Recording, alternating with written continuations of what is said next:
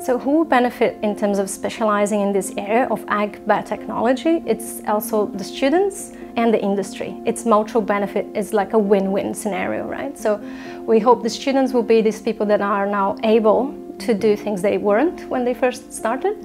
So they will be able to deliver technologies for the industry, and that will improve the industry.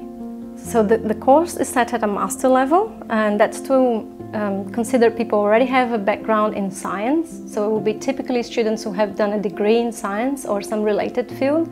They would have the basic skills to come and learn the extra. You know, it's a more advanced expertise. They will learn genomics, they will learn cutting-edge technologies, vaccinology, for example. Very many different things that are pushing the edge of how can we do things better, how can we improve our systems and make them more sustainable.